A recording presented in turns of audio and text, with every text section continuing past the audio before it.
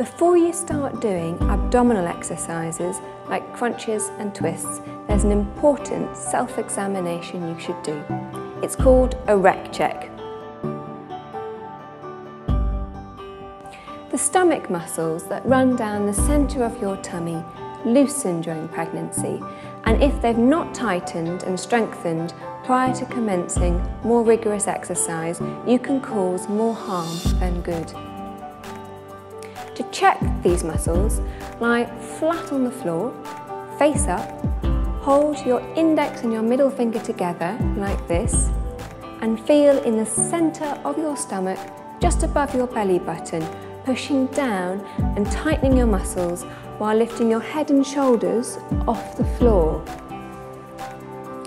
If the muscles are more than 2 finger widths apart, then you need to hold off doing intense exercise until they've closed up. If you have any questions about exercising after giving birth, please speak with one of our doctors by visiting drcareanywhere.com.